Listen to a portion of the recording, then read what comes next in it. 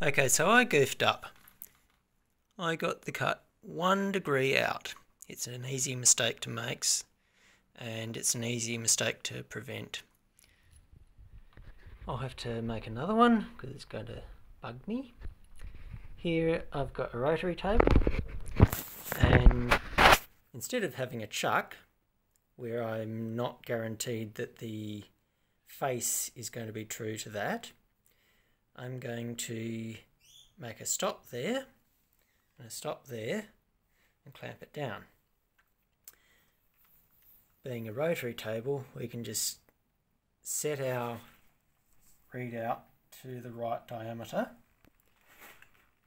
right radius I mean, and set the stop by bumping this until the edge finder kicks off, like so.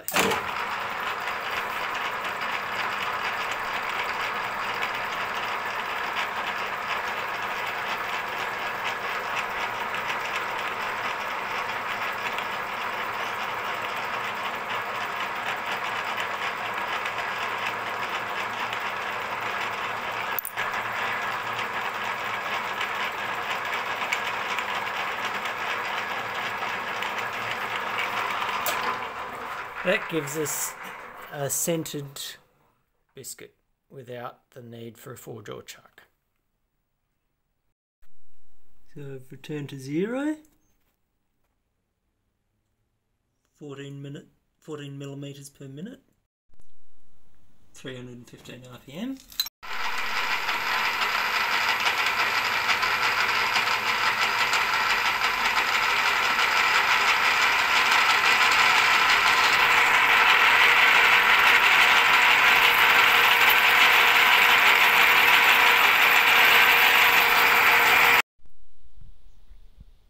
$9mm per minute. We want a 17mm hole, so there's 12 mils, there's 14 mils, there's 16, which will give us a finish cut of 0.5 millimeter.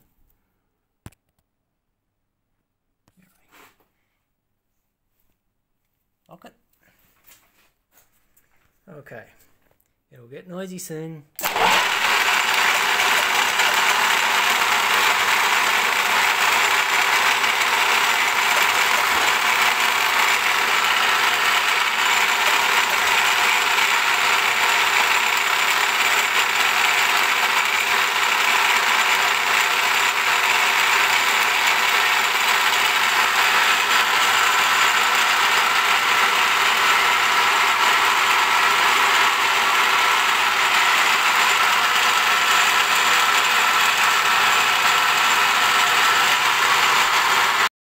So that landed at 15.98.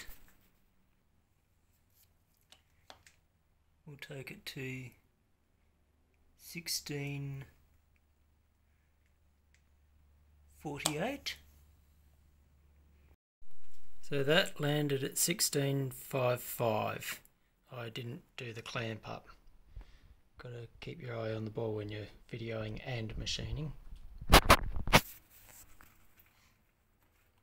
So, let's take this to nominally 10 divisions short.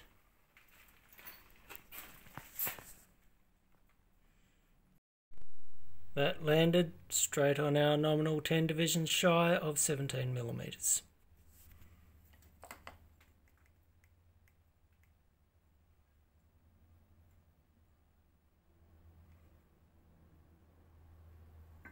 Okay, let's try that. That's where it landed for some reason. Just where I want it. 0.5 over, which will mean it'll be size for size after the bearing on the shaft. Nice smooth finish. And the next step is to put 3 keyways in it. 1800 RPM, 6mm cutter, 8mm radius, 16mm pitch, 9mm per minute. 0 degrees, 0 minutes, locked. It's going to get loud soon.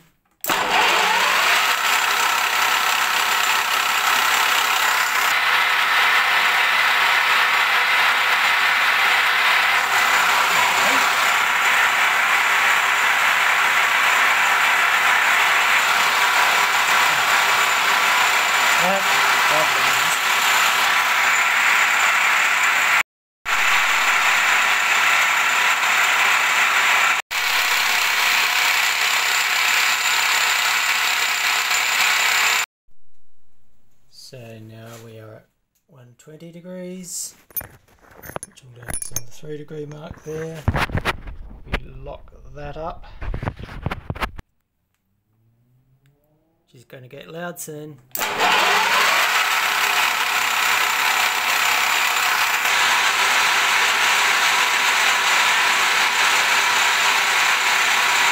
So now we have our 120 degree H2O type setup here.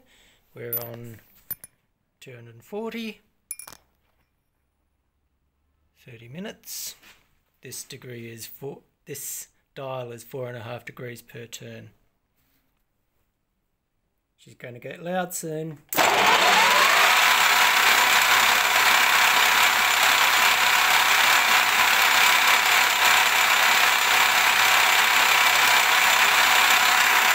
Okay, so now we've got our keyways roughed out. We'll have a 1/2 mil finish. I've lubed it up with coconut oil. So we're on 8.5. Sorry, 8.5. She's going to get loud.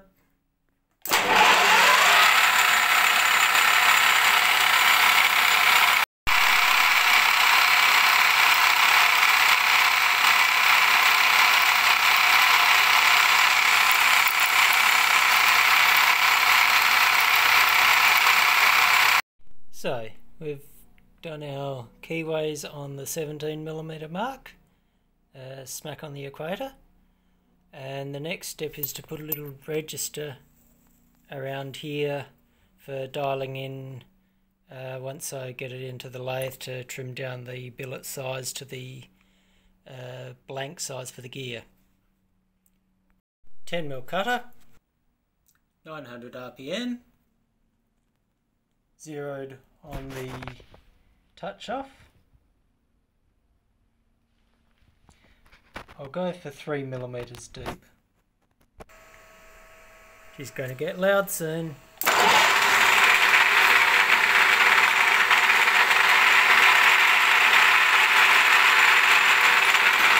1/2 mil depth of cut.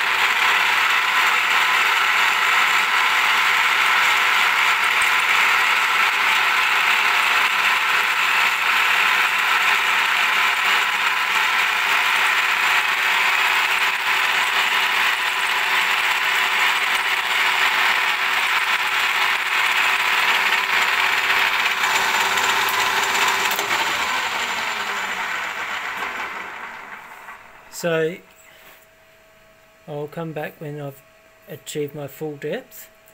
It'll eventually get deeper than 3mm, but all I need for now is the 3mm depth. So I'm going to knock a chamfer on all these holes and the actual edge itself. So that'll be the next operation. It's going to get loud.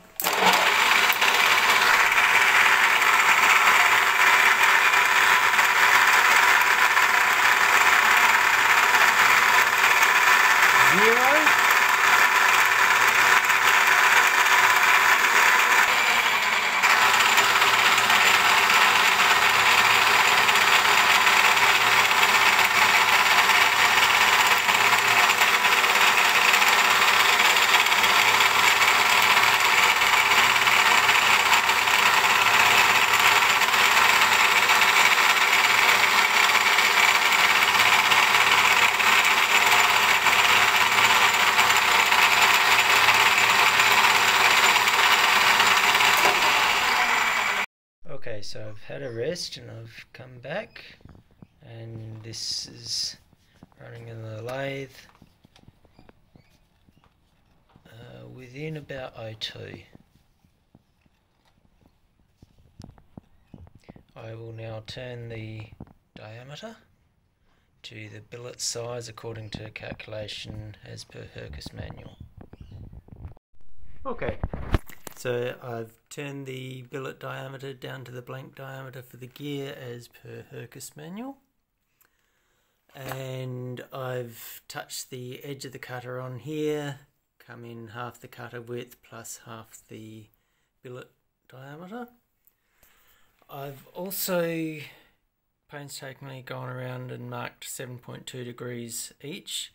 These figures are in minutes, degrees in minutes, and I've shown what it'll show up on the dial.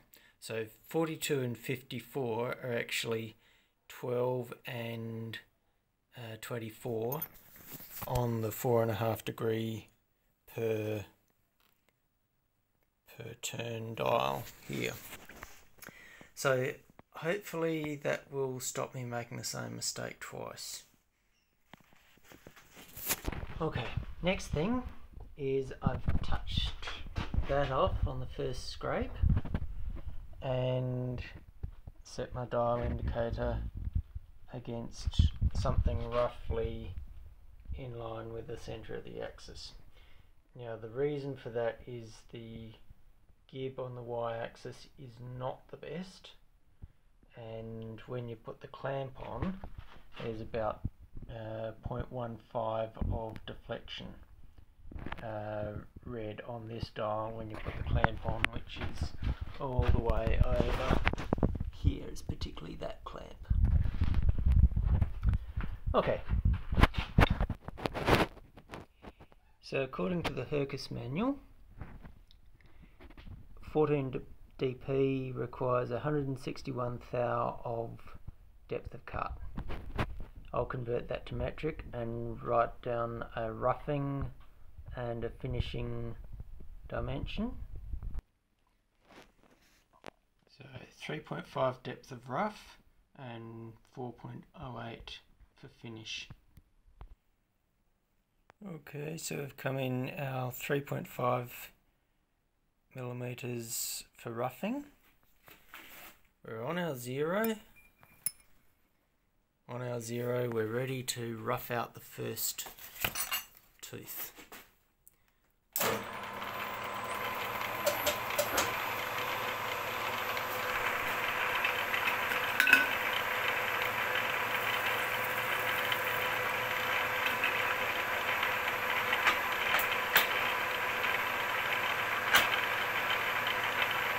Okay, 22 millimeters per minute feed.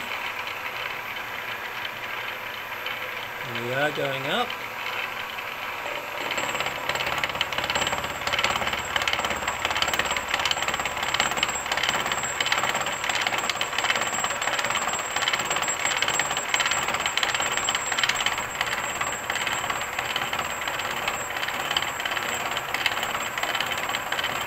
This will take a while.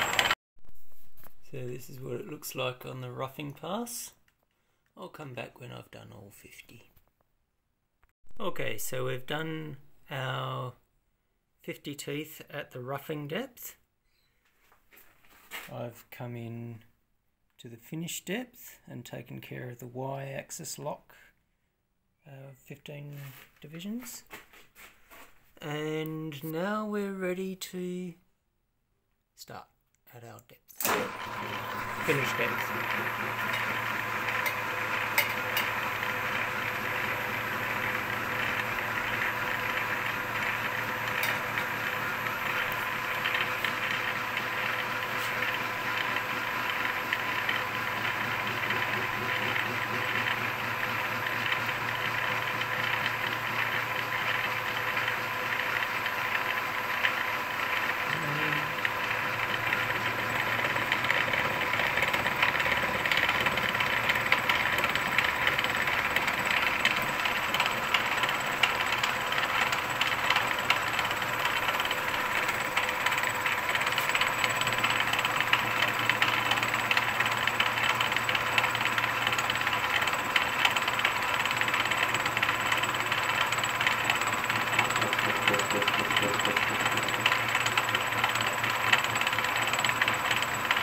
I'll come back when we're done.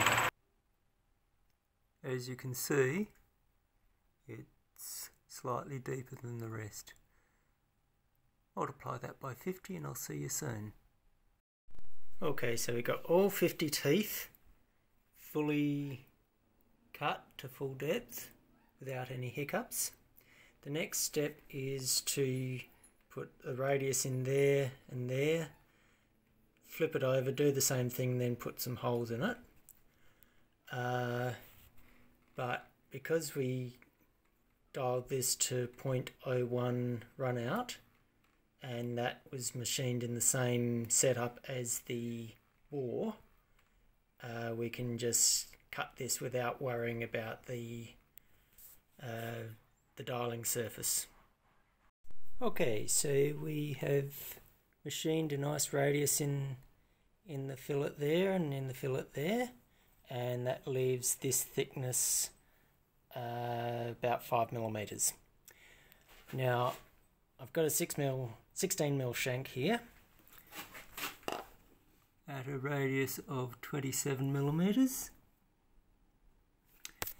which gives us a circumference, a pitch circumference of 169mm, near enough. Divide by 8 and that gives us a wall thickness of about 5mm, and we're talking about this wall thickness. If that's 16 and 169 divided by 8, near enough to 21, that means there's half of 21 on that side, and half of 21 on that side, and half of 21 on that side, and half of 21 on that side. So you can basically say it's got a 5mm wall thickness, which is just what I want. It also gives us enough room in the web between the two circles to put another little hole. Okay, so I pilot hold it with a 12 or 11, and now I'll go in with a 16mm roughing end mill at 630 RPM, and then we'll see what we can do about putting a hole up here in the spandrel. Okay, we had a bit of overheating on the blunt end mill, but it looks like we can fit a 5mm drill up in the corner of that spandrel. Okay, so aside from deburring everything, that's removed enough weight without compromising the strength. And that completes the project. I will do the same to the other gears with the dicky tooth before we send them off to heat treat. So this is what it looks like when it's all cleaned up. We've got the crown gear here, which will take off to the tail shaft. We've got a dog clutch which lets this slip off the dog clutch and engage with the winch drum gear. But the keyways in here also let the input shaft drive the crown gear. But when you slide it up here, it's no longer engaged with the crown gear, but is engaged with the winch drum gear.